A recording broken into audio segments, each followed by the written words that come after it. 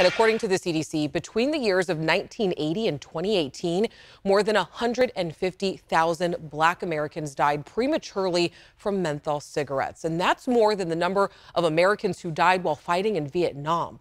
Of the people who smoke menthols, about a third of them are Black, and around 85% of Black adults who smoke, well, they smoke menthols. But today, the narrative, it was all flipped. A funeral was held in downtown Sacramento for menthols themselves.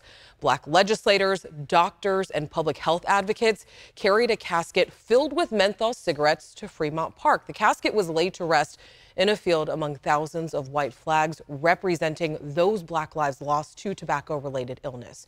Now, the group is hoping to gain support for Proposition 31 that will end the sale of menthol cigarettes right here in California. You know, we need to be very clear that we're not just selling, or they're not just selling vaping, they're selling addictions and making it palatable to our young children.